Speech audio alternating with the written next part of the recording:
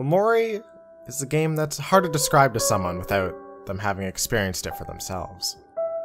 Upon just opening the game, something felt off. It was unsettling, uncomfortable. I didn't watch any trailers or research ahead of time and bought it on the spot, so I went in completely blind. And that was one of the best impulsive decisions I've ever made. OMORI stuck out as soon as I started playing. It felt familiar, but unpleasant. It felt different. So I decided to look into why I felt the way I did. And this video is my answer. Close your eyes, you'll be here soon.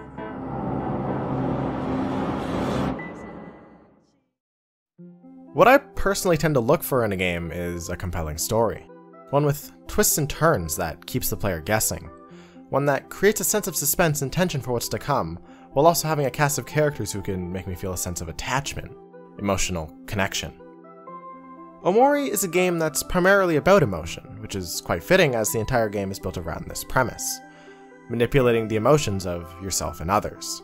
In a gameplay sense, this adds a sort of rock, paper, scissors element to the game. An enemy who becomes saddened takes more damage from opponents who are angry, happy takes more damage from saddened, and angry takes more damage from happy. However, that's not all. Each emotion also has their own buffs and debuffs, like how angry increases your attack damage but lowers your defense, or how happy increases your critical hit rate and speed but decreases accuracy.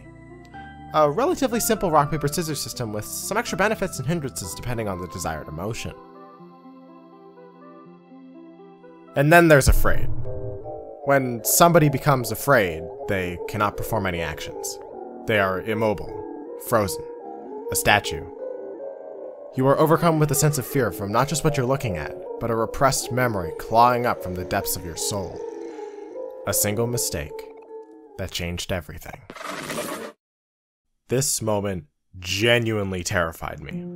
I thought the beginning was a bit weird with whitespace and all, but I gradually forgot about it as the prologue progressed with the hide-and-seek game, learning the new mechanics, and meeting a huge number of characters at once, only to have it turned on its head in a horror-like scene that made my jaw drop.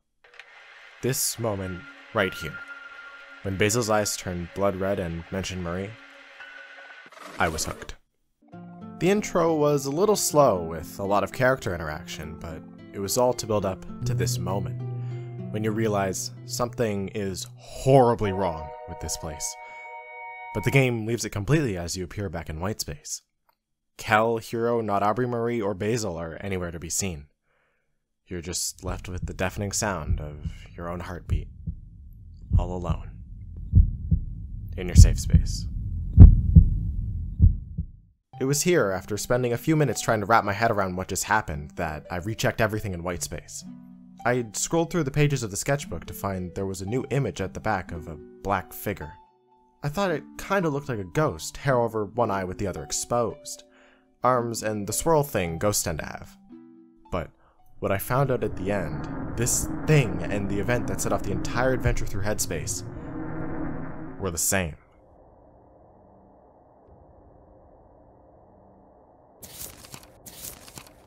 It only hit me just then, after 30 plus hours of game time, that this was a game about a tragedy. A single mistake and a stretch of naive decisions that changed not only the life of Sunny, but of every person he was ever close to. A secret that was hidden from each and every character, including the player, except for the two that had to suffer with the weight of it all.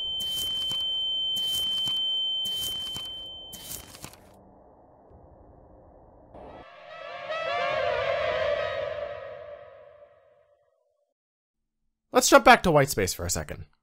After closing the sketchbook, I was honestly confused at what the game wanted me to do. I ran around for a bit trying to see if there was anything else besides the steak knife in the void, but came up empty. I felt like I'd tried everything, and as a last resort, I opened up the menu to see in blood red text, stab. Even more than the event directly before this one, my first reaction was denial. I genuinely tried to convince myself there had to be something else. There's no way this was the right thing to do. It was like having a nightmare you've seen before and already knowing how it'll end. And like everything, after enough desperation, I ended up giving in.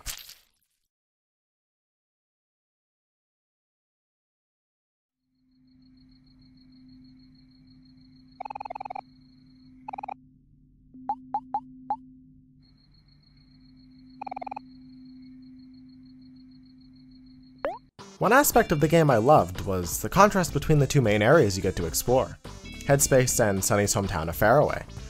Being able to notice the different characteristics of the people you met only to realize who they were in Sunny's dream was a great realization. It added a sense of familiarity to Headspace, especially in the Last Resort segment of the game, where you get to see and interact with all the dream counterparts with full knowledge of who they are. This same reason is primarily why my favorite character is Aubrey. You get introduced to her in Headspace alongside Kel and Hero, and when you meet her, she's bubbly, caring, and empathetic to everybody. Except Kel. And you get to adventure with her to Basil's house, through vast forests, and in calming down Space ex-boyfriend in Otherworld. Only to have expectations shattered when you finally meet, or well, I should say, confront her in the church. She's the only one out of the entire cast, including side characters, whose Headspace representation is the complete opposite of her in Faraway. The moment hit me hard in the church where it is put on display how different she is. It wasn't obvious how much Marie's death affected everyone until this moment. It shows how much a person can change when they don't have support in a time of need, especially by people she considered to be her best friends.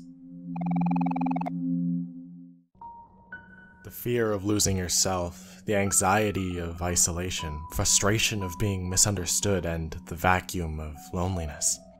It meant everything to her. This all climaxes in a brawl with Aubrey. Even in her sprite, you can see how much pain she's in. To have your old friend show up in the middle of trying to mourn, accusing you of being a thief and embarrassing you to the point that they have to stop the sermon, is way beyond insensitive.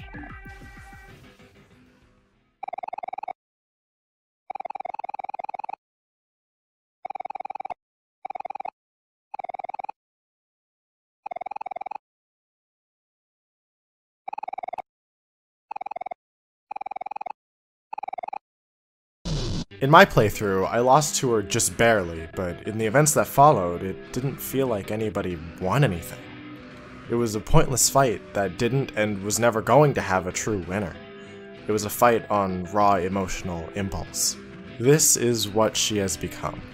This is the same Aubrey from your dreams, just one who was traumatized, betrayed, and ridiculed for trying to cope with someone she cared about. I realize that I'm only seeing this from Aubrey's side, but she's not the only one who suffered. Everyone did. You don't get to hear much from him, but Hero was equally as bad, if not worse, than Aubrey. But thanks to Kel and his parents, he was at least able to stand back up and move forward with his life. Something Aubrey wasn't given the chance to do. On good days, your neighbors invite you over for a visit.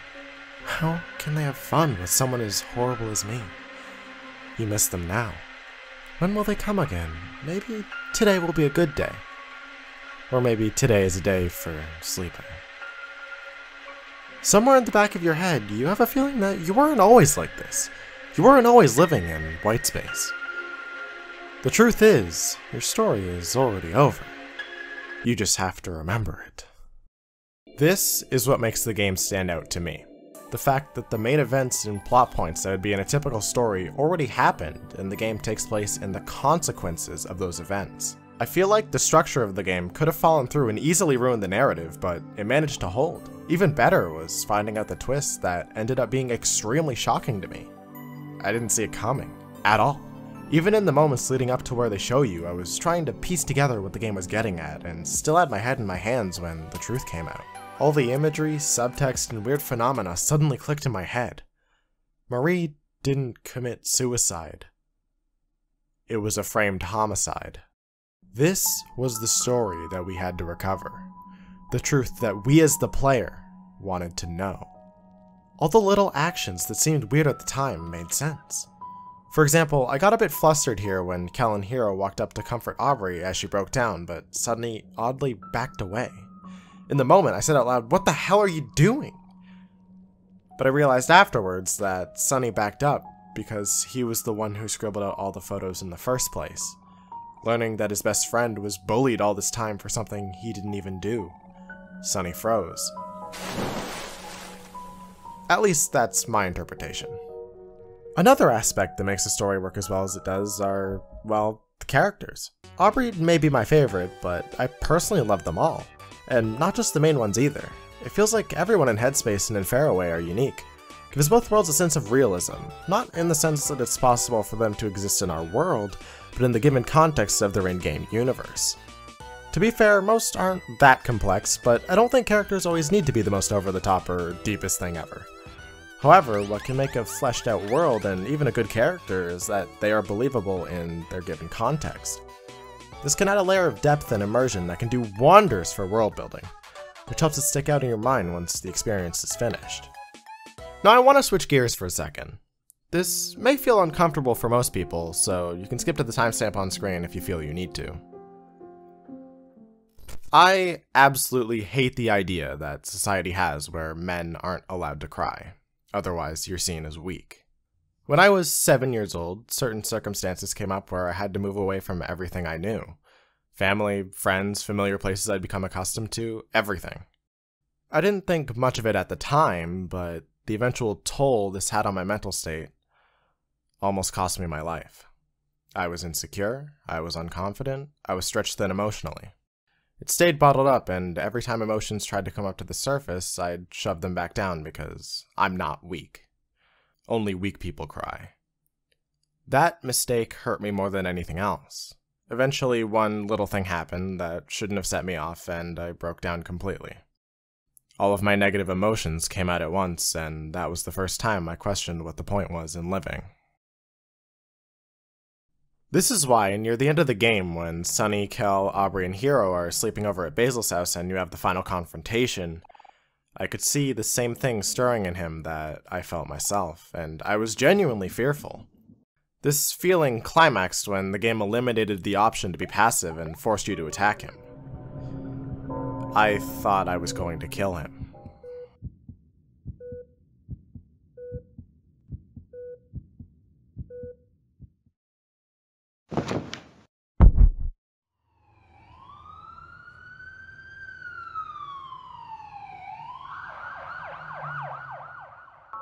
Seemingly infinite. A rainy highway with nothing but water below for kilometers ahead. Glimpses to a past that doesn't feel like it could have ever existed. A stage for a performance of a lifetime.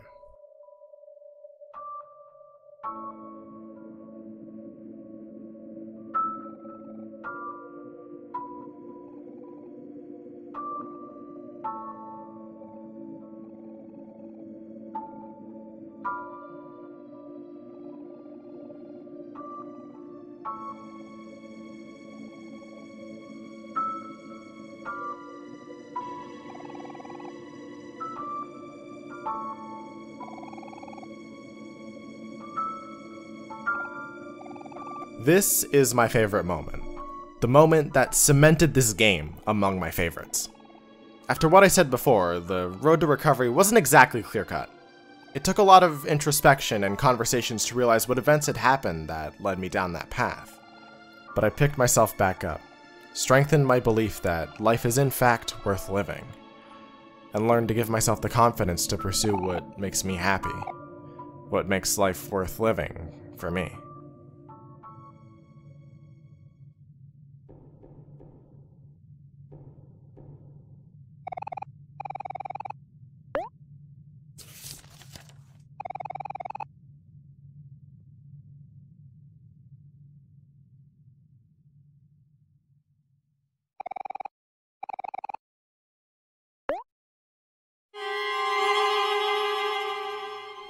At last, Sunny is faced with the embodiment of all his doubt, his guilt, and his despair.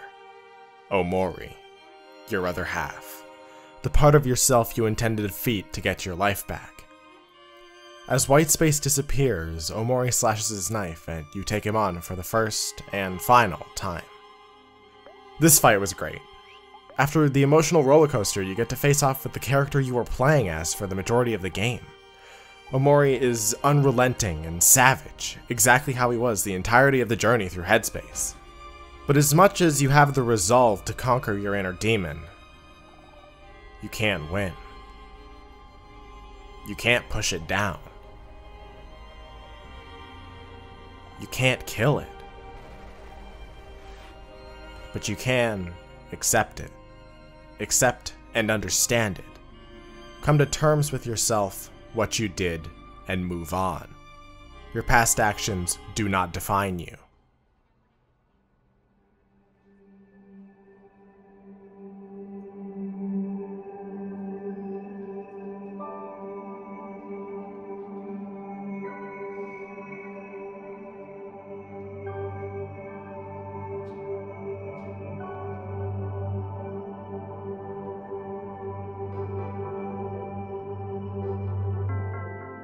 With this finale, you wake up in the hospital to see flowers all around you, notes attached to each from all the people you helped and interacted with through your brief time in the sunlight of Faraway.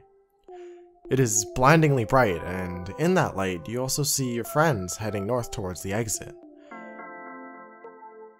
In that same light, you also see a glimpse of your lost friend heading in the opposite direction. I remember feeling confused but assured. I immediately knew the decision I was going to make.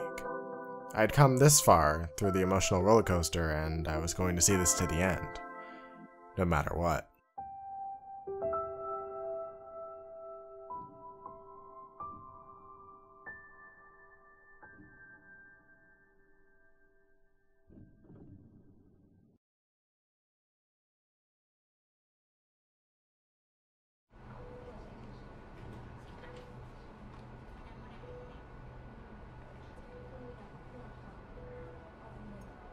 The secret that had been haunting both of them disappears as everything is out in the open. They are both finally released from the despair.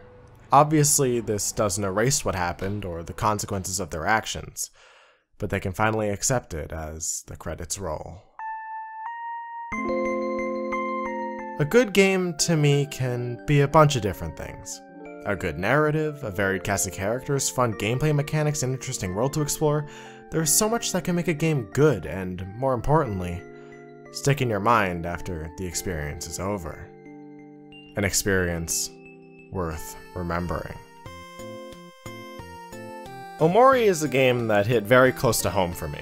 As soon as I finished it back in March, I knew I wanted to make some sort of video about it. I think it just took this long to get my thoughts organized enough that it could be coherent in the slightest. And to be honest, it probably wasn't in the end, but I'm fine with that. Also, credits to this person who I took the line from because I thought it was so excellently put that I wanted to use it, but I didn't want to like outright steal it, so I changed it a little bit so it wasn't plagiarizing, but yeah, credit to the original person. Oh, and I need to say that I didn't share my personal experiences to be a sob story or to make you feel bad for me. This just happened to be the best way to explain why I love this game and why it hit me so hard. This happens to a lot of people, and I was lucky enough to have the right people around me at the right time. I'm infinitely better right now, and I've grown a lot as a person since then, so yeah. Thanks for watching, can you even call it a video essay? The mess of my thoughts. There we go. Appreciate it. And if any of the devs are, for some reason, watching, your game is fantastic, and can't wait to see what your team makes next.